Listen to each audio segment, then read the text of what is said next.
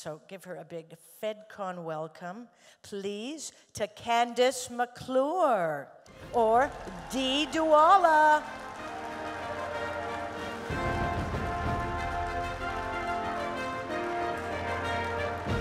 Hi, guys.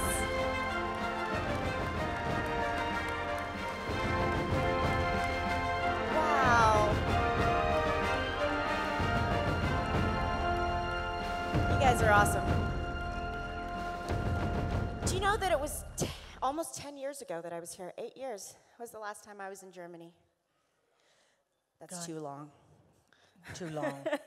Too long. It's very way too long. Oh my God, there's people sitting all the way up there. Yes. Hi. One more time for the kids in the back. Sorry, it's been early. I've had a lot of sleep.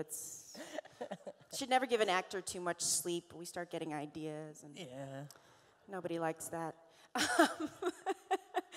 We're just supposed to say our lines. I'd say welcome to Bonn after a long absence. It is so beautiful here.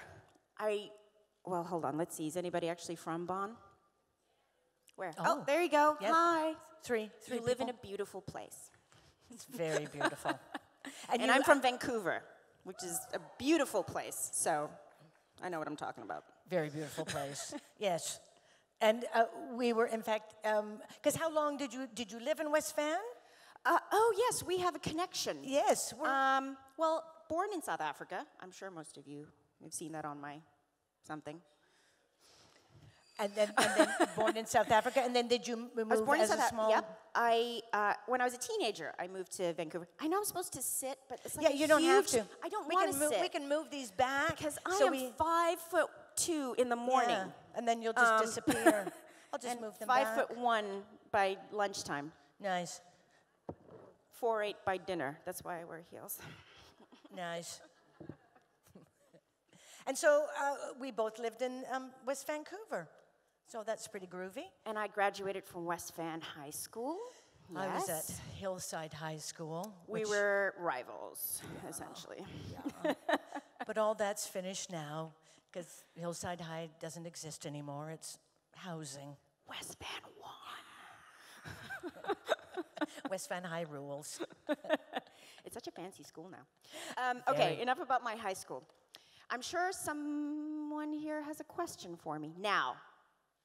Yes, you can ask a question if you like, or I'm going to be judging your questions. I'm just going to let you know.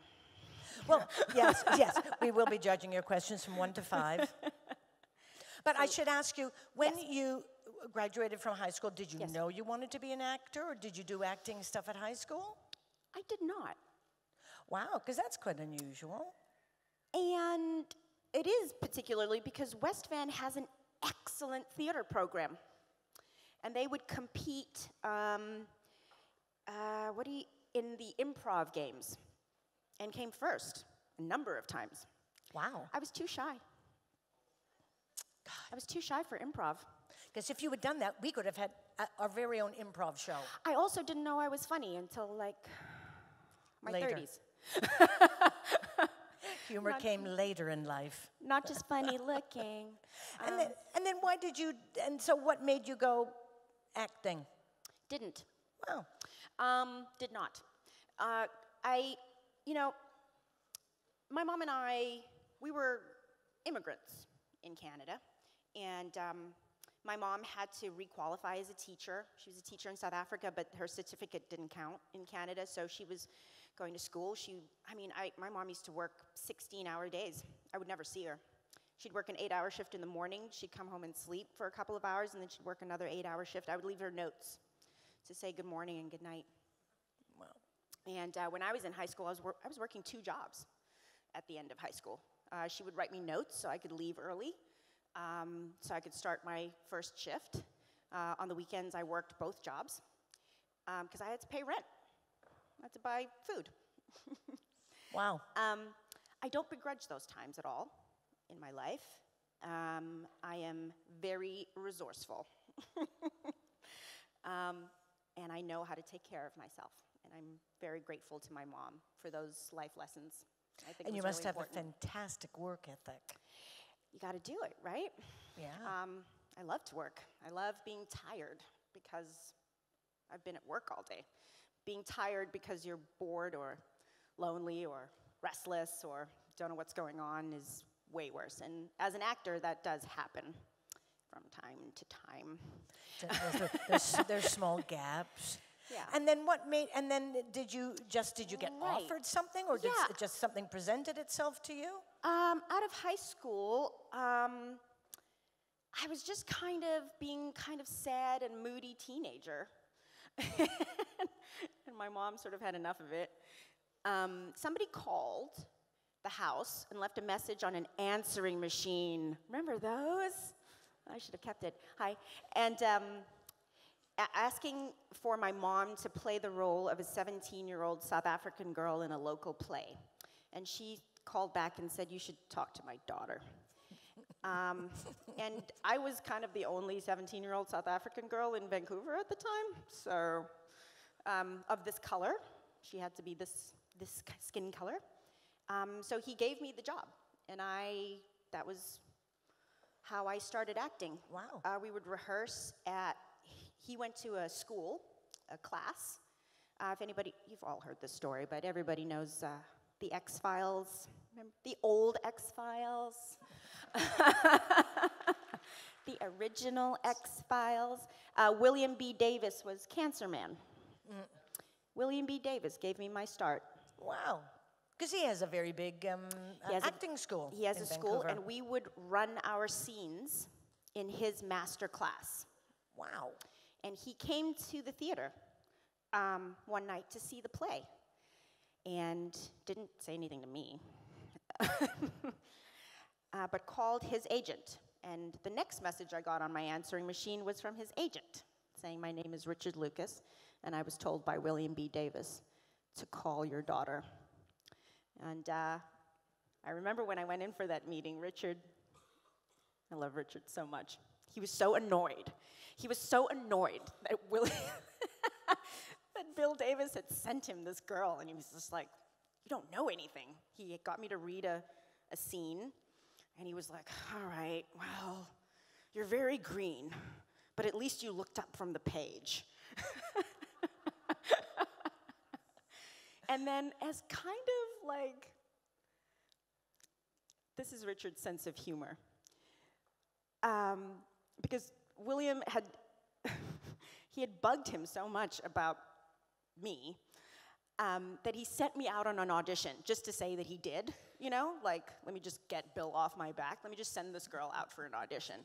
But the audition was for a boy.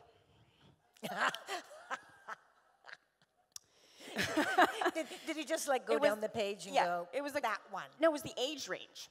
Wow. Because there weren't a lot of like black roles, and I hardly ever went out for black roles. But it was the only one on his sheet that was like my age range and my demographic, they call it. That's a polite way of saying it. This is my demographic. And I booked it. And he was kind of pissed. So was the casting director. The casting director called and was like, "What are you doing? Who is this person you're sending me? There's nothing on her resume. There's like The Merchant of Venice that she did in grade 10. And they had to like make it up. They had to like pad my resume, and like they didn't know how to pay me because I didn't have a quote, and it was hilarious. But that was my first job in a class of his own with Lou Diamond Phillips. Wow. I played a boy named Brady. No, they changed it to a girl. I mean, I kept my name though, Brady. I had long braids. Ding. Wow, that's fantastic. Yeah. God, so you're just like. I made more money than I'd ever seen because I was getting paid, $6.50 an hour in my waitressing fast food jobs. I worked at Wendy's, and I was like, "Whoa, I'm rich!" I took my mom to IKEA. We bought beds and like matching covers and stuff. And we're like, "Wow!" All our furniture we had ever owned came out of an alley or somebody's basement. So that was fun. So you thought you were on. And then I learned about taxes. Yeah, that was fun. Yeah. Oh, how fantastic. There's a spotlight over there. Yes, on a Star Trek woman. She's been waiting so patiently in her beautiful outfit. Hi.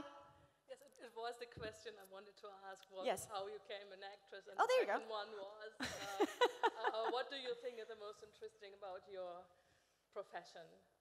Oh my God. First of all, it's kind of the biggest joke. To me, it feels like a cosmic joke. In a really good way. Because to me, so they have this saying that the teachers will say in class, what's wrong in your life is what's wrong in your acting. And sometimes that's hard to hear when you're in class and you're trying to get through something and it's hard and you're like, well, what's wrong in your life? But to me, so many of my roles have paralleled where I am in my life in kind of an eerie way. Sometimes those lessons are difficult. I certainly think that Ron Moore and the writers on Battlestar were incredibly keen. They were very, very aware.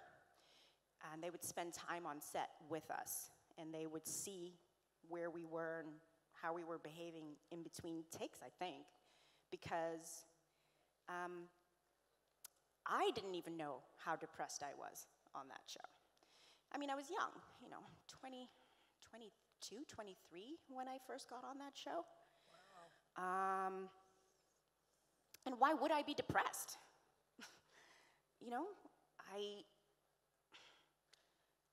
I landed on the most, at the time, it was the biggest show in town. Like, Vancouver as a city was still coming up in the film industry, was really busy, but BSG was the show. Like, if you got on that show, it was like, all right, okay, all right. But I didn't know what I was doing, and I didn't even know how big it was, because we were shooting in Vancouver. It's Canada, nobody cares. There's no star system, nobody cares. But, so, throughout my career, which has now been 20 years I've been doing this job, it's afforded me the opportunity to, exercise things about my life and about myself. Because it's a bit narcissistic. We are actors.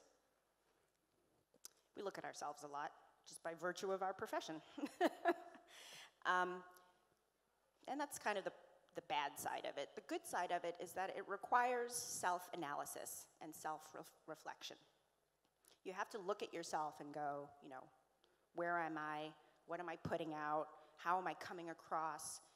How is my behavior affecting my life? Because that's my job. My job is to affect you. My behavior and my words are affecting you, so then you affect me. That's what acting is. So you have to understand what that is, but when you're out in the world, you're still doing it. And so in acting classes and in my job, it's taught me so much about myself that I didn't know.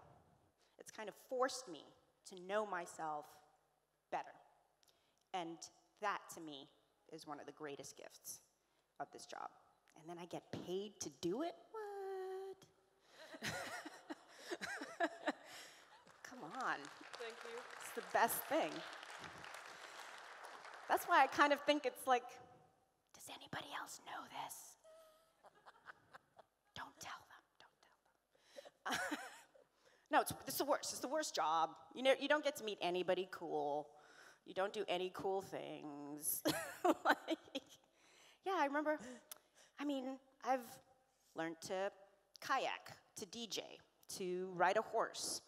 I've had to learn bits of other languages. I've learned weapons training. I've trained in boxing and in dancing. I've had to do choreographed routines. So it also teaches you how to super learn. This will be an interesting question because we're so far away from home. But are there any Tim Ferriss fans? Has anybody ever heard of Tim Ferriss? For the kids in the back. Ferriss is an American writer, author, and he used to work in startups. He's a super smart guy. He has a podcast called The Tim Ferriss Show, if you're ever interested in it, but he talks to really successful people and asks them how they did it. And he culls from them their habits and attitudes and these kinds of things. And I listen to Tim Ferriss quite a lot because you have to learn how to super learn. You have to learn, like, what are the critical things about this new skill that I need to understand in order to look proficient at it on TV. And it's led to a lot of funny moments, like me on trails in Toronto, squatting, looking at people's footprints for like 10 minutes. People jogging by, and they're like, is she okay? It's almost like being a very convincing liar. Yeah. I'm a terrible liar in real life, though. That's the problem. Maybe that's the problem. Really bad liar. But yeah, I had to learn things about survival skills and tracking animals and riding a motorbike. Like, I get to do really cool stuff. It's true. Yeah. Yeah, that's fantastic. Yeah, it's pretty good. That would be good. Anybody else? And then, Yes. and if anyone wants, you just stride up like that man. Hello, spotlight. Oh, see, that would have been so cool if it actually, there, spotlight. Hello, welcome to my hometown. Hey, First of thank all, you.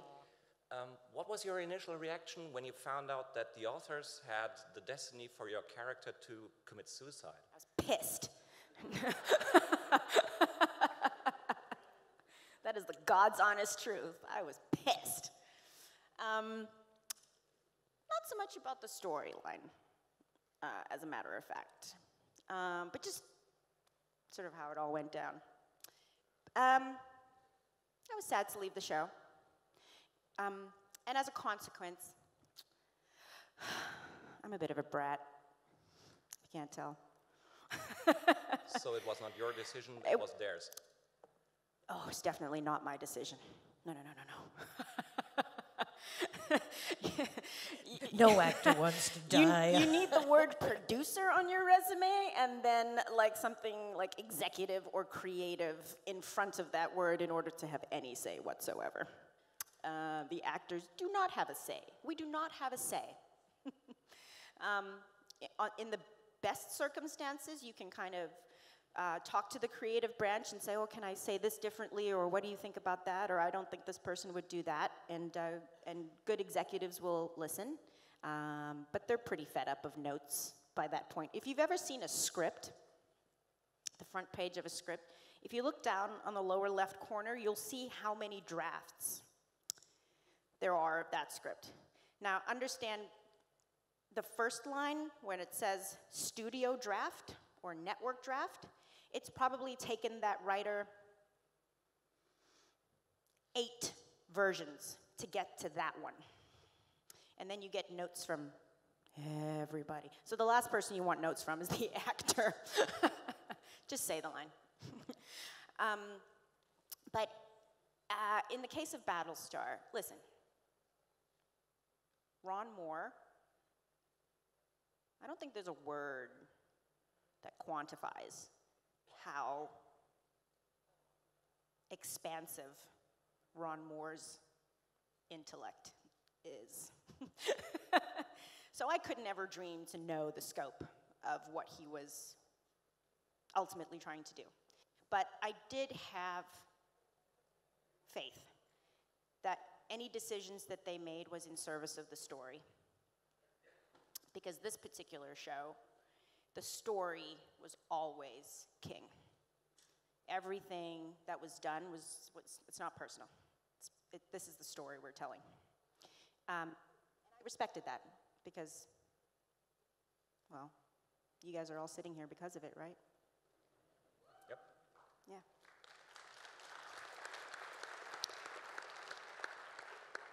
I had a tantrum, kinda. Because they didn't tell me, and I heard from the hair and makeup people, and that was a drag. I'm like, came onto set, and they were like, oh. And I was like, what? And they're like, oh, you should read this. And I was like, no, I get it, but couldn't you have called me before I got to set? So I read it, and it was a beautiful script. It was beautifully done. I could see that they gave Dee, the send-off that they gave her reflected who she was in the storyline. And I was very grateful for that. But it sucked to leave the first episode back of the new season. It sucked that I wasn't going to be there to see it till the end. I hated that I had to leave. These people are my family. You're with them every single day for years. You go through all these really intense things. The show blows up and you guys are there together. I mean, I don't want to cry. I saw everybody yesterday, and some of them I hadn't seen in so long, and I love them. And the fact that I wasn't going to get to hang out with them every day, like, I didn't understand what that was. To the point where I couldn't watch the show afterwards because I would just cry.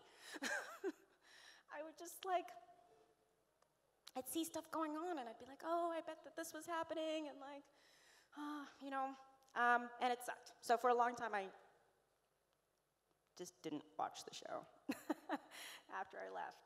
But yeah. But now, in hindsight, I get it. I get why they made that decision. I get why Duala was the one that represented that very human perspective. It was a difficult thing, yeah. Thank you. You're welcome. Hi. Yeah, it's bright, yeah. Yeah. Hello. You just mentioned some of your skills you had to learn for different roles. Yeah. Was there anything among it that you did or would like to pursue further on? Oh, so many things. So many things. I really need to be a better horseback rider. Horses are so beautiful. And now with all these, like, superhero shows, and I want to be a warrior princess. I want to be in a desert on a horse with a spear, and I don't know.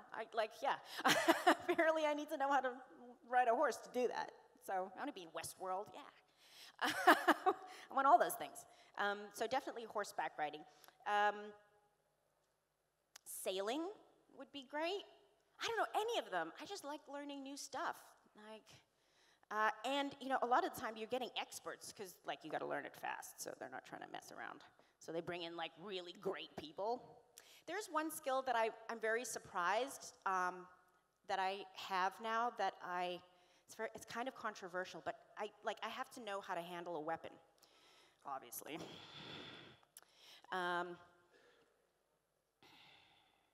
And I'm pretty good at it. Weirdly, because I have a lot of respect for guns. I have a lot of friends who are hunters, and I get that thing. The whole other side of it, it's such a pain in the ass it's crazy. I don't, people in suburbs shouldn't have automatic weapons. It's crazy. And the people I know with weapons are very respectful of those weapons. It's hard for me because my grandfather used to hunt. My great-grandfather was a hunter. It was part of his business. That's how my grandmother's family lived for a long time, so I understand that side of it. But in TV, when I have to audition for NCIS, and I have to know how to handle a gun, and I can do cool stuff now. Not that I would ever do it in real life, but I can do cool stuff. I can single-hand reload, and I can shoot behind my back, and I can do walking shooting, and it feels good in the range. I can't imagine ever pointing it, oh my God, at a person. It's crazy. But the skill of it is, it's an odd feeling. But yeah, there's a skill I didn't ever expect to know to have in my life, and now I do. I hope it never comes in handy, ever. What else was so cool? Yeah. Is there any skill you have that you would never use again? Just something that's just kind of not really what worth am I doing knowing? with this exactly? I mean, I learned how to DJ very poorly. And I've dated enough DJs to know I don't need to be a DJ. That's what iTunes is for. But it must give you a good appreciation. At least you kind of know, that's what they're doing. Yeah. Yeah. When I had to learn hunting and tracking skills for Hemlock Grove, that was very cool. And I'd like to know more about that. Because I want to know how to follow people? Never mind. Well, in case you get lost, though, in the forest, you'd be like right in there. Yeah. You'd be so positive thinking. safe. Right. Yeah, that. What she said. Yeah. Thank you. Thank you. Thank you. I don't think I answered your question, but there you go. Hi. Hi there. How are you? That's a great uniform. Thank you, ma'am. Good fabric. Sorry, we've seen so many of the uniforms now. We're all like, oh yeah, you got the right fabric. Thank you for the compliment. I have a kind of specific question. I was wondering, when the character of Billy Kekia died, were you as a person sad because you thought your characters were going to be together? Or were you like, yes, I'm going to be with Apollo now?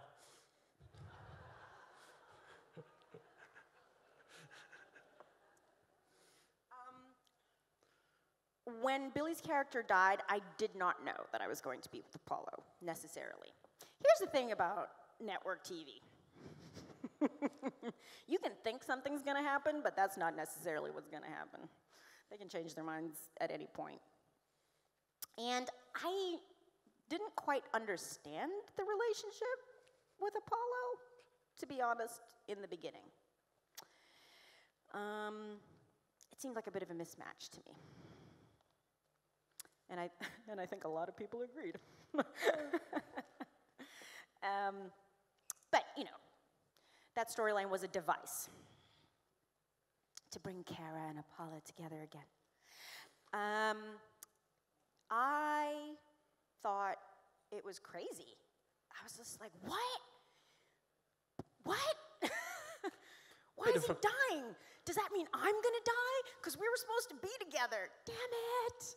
I was really looking forward to, you know, when he says, like, oh, they better have babies when they see Billy and I. And I was like, yeah, cool, okay, we're going to date. And then I'm going to get, like, a pregnancy belly. And then we're going to have this little space baby. I was into it. And then he died. And I was like, what the frick? I was sad. Because I really like Paul. And he's so funny and does the best Christopher Walken impression. And I was looking forward to working with him, and I didn't understand what was going on in that scenario. And then it sort of actually kind of put the fear of the executives into me. It was when I realized, and I was like, oh, we're disposable. They will just kill you off. That's how that works. And just rewrite everything. But I'm so glad that they found another way for me. And the Apollo D relationship, as much as people hated it, was a real exercise for me as an actor as well. So I'm really grateful to it. Yeah. Okay, thank you very much. Thank you. But yeah, when I was crying over him, I was totally crying. I was actually really crying. I was like, you're an idiot. What are you doing? Because you two were so cute. I thought, yeah, you know what? Sometimes I thought like maybe it was just the camera department that was just so tired of building ramps of apple boxes so that we could, because I mean, because he's very tall. I'm 5'2". He's so tall. Like, so they would always have to put us on stairs and stuff so that we could actually be in the same frame together, or else it'd be like the top of my head and the bottom of his chin, and like it's just. Or they would build these walkways for me. We had a walk and talk once, and they built a whole walkway of a ramp for me just so I could walk beside him, but then I would keep falling off. So that's annoying. Wow. So learning how to walk in a straight line and talk, that's a skill. Also, you have to like do this thing where before you go onto the ramp or when you come off, you have to stand on your tippy toes because you got to be the same height as the ramp before you stand on it. Yeah, it's fun tricks. The stairs were easier. And I was just like... Because I think when you two died, it was kind of like, I thought, oh, it was actually this lovely, and I could see why they wanted to do it in a way, because it was this lovely romantic, amidst all this horribleness going on. We were supposed to be the sweet... Yeah, there's and young love. Don't get it twisted, though. Yeah. They always kill the kitten, right? That's right. When you see a TV show and there's somebody who's like really good and really kind, and they are toast. They're gone. Yeah. Not a if you're toaster. too happy, you're gone. Because, you know, stories have conflict and they always have to have something going on. There's got to be a problem. So if two people are too happy, they have to kill one of them. For the writers in the room, I'm sure you've read the writing book, Kill the Cat. Yeah. There's a cute cat and it's in a tree and somebody's coming to rescue it. Kill the cat. Yeah. They're always doing that because people can't be too happy because happiness is in real life, hopefully, but never in TV or films. I have a question. Oh, somebody else has a question. Oh, she's waiting so patiently up in the... Hi. Hello. I got a kind of weird question. I love it. Oh. Remember, I'm judging these questions. You're doing really good. So. Did you, as actress, use vengeance at any time in your performance or your character in what she did in Battlestar? Vengeance toward whom? In my real life or in my character life?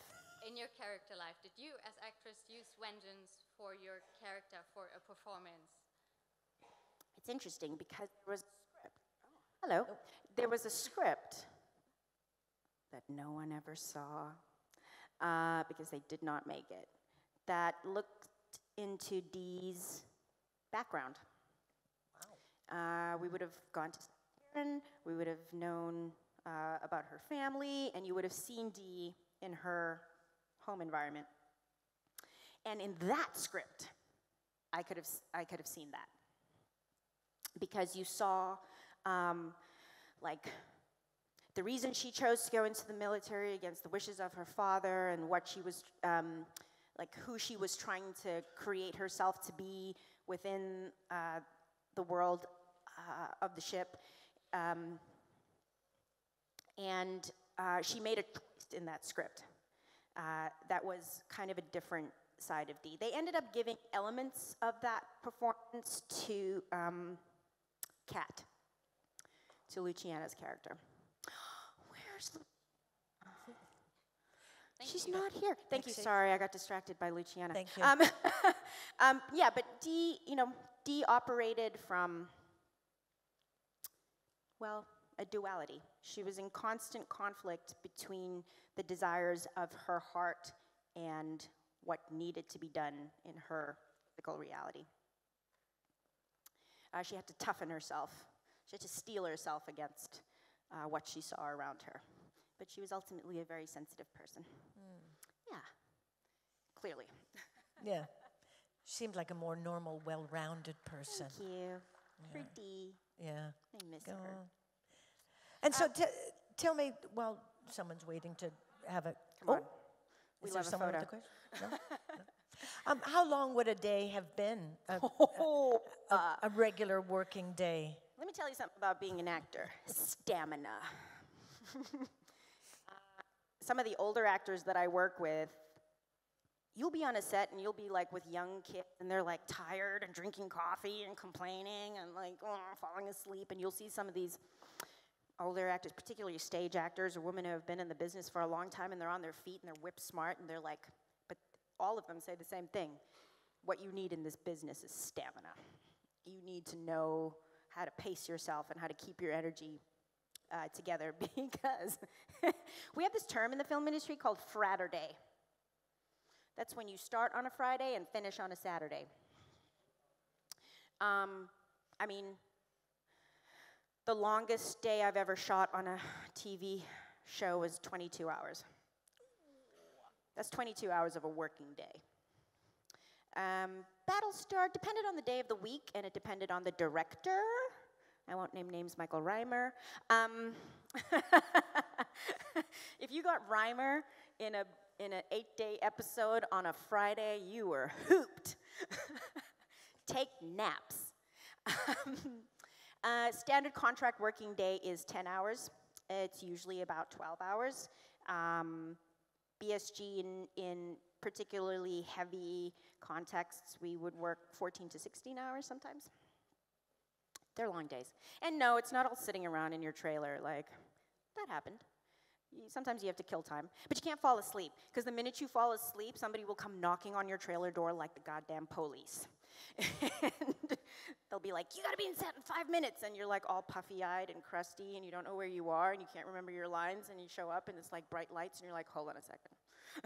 Just give me 1 minute. So don't fall asleep. That's not how that works. Yeah. That's that hurry up and wait. Yeah. Well, each scene takes about 4 hours. A lighting setup is probably 45 minutes. So yeah, so you look at the day and you're like, oh, we've got 11 pages to shoot. And now, how many pages would you shoot on an average day? An average TV day is probably 7 pages. Wow. A nice day is 5. A heavy day is 9. A terrible day is 11 pages. Wow. Yeah. Wow. Yeah, compared to movies, movies shoot 2 pages a day. I have 1 minute, but I'm going to try and do it. Hi. Hi. Terrible light, sorry. That's okay. I know. But we can see you so beautifully. Yes, thank you. I cannot good English, but I hope you understand me. I do. You're doing really well. Thank you. I want to ask you, in what movie, what you choose, what you will play in, and which character will you play? And it can any movie can it be? A movie that already exists? Or a movie what you want to do? Like I said, I really want to get in on the superhero game.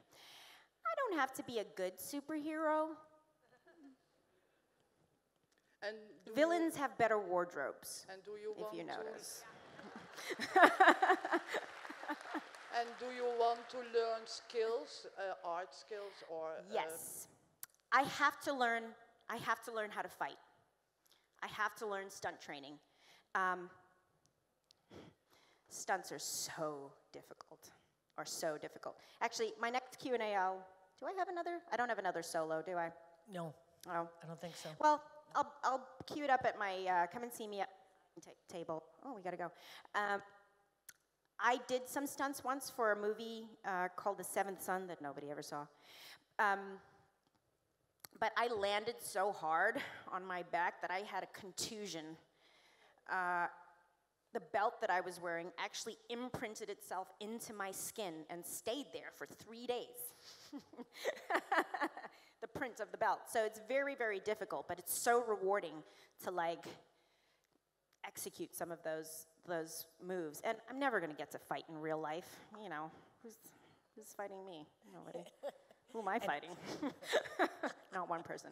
So yeah, I would love to be a villain in an action movie. Thank you. And learn how to kick. I think And that could kick go. butt. Yeah. Technically, I should be up here for another 4 minutes because I was 4 minutes late. If you people have like. spoken. If you like. If the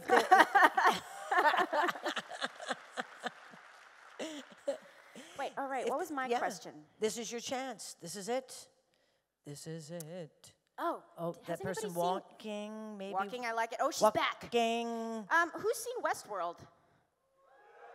What do you guys think about what's going on there? I was just like, hold on a second. I've seen this all before. Wait. Hi. Hi again. You mentioned that you moved to Vancouver when you were very young. I've been to Vancouver a couple of years ago, and I noticed that it is a city with many cultural backgrounds. So how was it for you to move there? Had you any difficulties to fit in, or was it easy? Yes. I mean, Vancouver is very culturally mixed, but everybody's quite separate. There's like, there's like little India and little Italy and little Vietnam and little, so, whereas like in Toronto, everybody is together.